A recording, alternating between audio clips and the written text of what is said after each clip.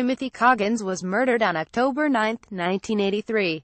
The killing was believed to have been racially motivated. The authorities in Georgia have reopened a cold case and arrested 5 people, including 2 law enforcement officials, in connection with what the local sheriff said was a brutal, racially motivated murder of a black man 34 years ago. The arrests were made on Friday, about 7 months after new information emerged, said the sheriff, Darrell Dix of Spalding County, in Griffin, GA, about 40 miles south of Atlanta. If the crime happened today, it would be prosecuted as a hate crime, he said at a news conference on Friday. The body of Timothy Coggins, 23, was found abandoned in a grassy roadside area of Sunnyside, GA, on October 9, 1983, the sheriff said.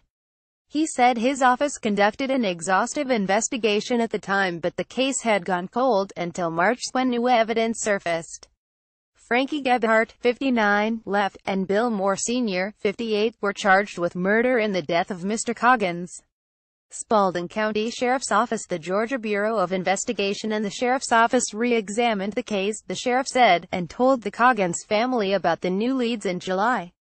He did not provide details about the suspect's motivation, but called the crime heinous and pledged to prosecute those responsible and those who obstructed or hindered this investigation. He also did not describe how Mr. Coggins was murdered or the nature of the new evidence. He said more arrests were possible. Officials said Frankie Gebhardt, 59, and Bill Moore Sr., 58, were each charged with murder, aggravated assault, concealing a death and other crimes. Both men had extensive criminal records, the sheriff said. Georgia public records show that Mr. Gebhardt had been charged in the past with offenses including aggravated assault and simple battery, which landed him in prison. Mr. Moore has been incarcerated for burglary, theft and other offenses, records show. Gregory Huffman, 47, was charged with violation of oath of office and obstruction, officials said. Until Friday morning, Mr. Huffman had been a detention officer with the Spalding County Sheriff's Office, Sheriff Dix said. Mr. Huffman has since been fired, he said. Gregory Huffman, 47, left, Sandra Bunn, 58, and Lamar Bunn, 32, were arrested in connection to Mr. Coggins's murder. Spalding County Sheriff's Office, Sandra Bunn, 58, and Lamar Bunn, whose age was not immediately known by the authorities, were charged with obstruction. The authorities did not say if the Bunns were related. Mr. Bunn worked at the Milner Police Department, Sheriff Dix said, adding that he was a police officer and that his fate would be up to the police chief. Department officials could not be immediately reached on Sunday. All 5 suspects are white, the sheriff added. It has been an emotional roller coaster for everybody that was involved, he said. This morning started the lifting of a burden. Heather Coggins, the victim's niece, was one of several family members who attended the news conference.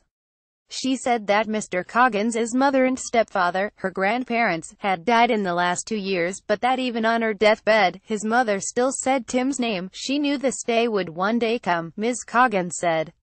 The worst is over. In a telephone interview late Saturday, Ms. Coggins, 40, said her family was grateful to the authorities for pursuing the case.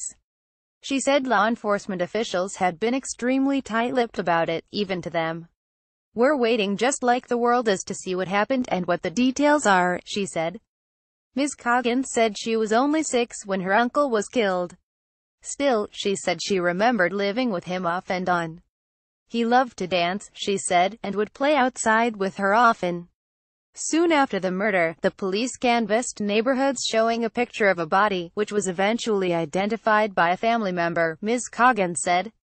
For years, she said, her family knew next to nothing. We didn't know if the people that were suspected of killing him were among us, she said. We didn't know if it was the pastor of the church, the mailman, whoever. Her family has never been to the site where Mr. Coggins was found and still doesn't know exactly where he was killed. She lamented that her grandparents were not here to see justice, but hopefully, she said, we are. Eliza Cho contributed research.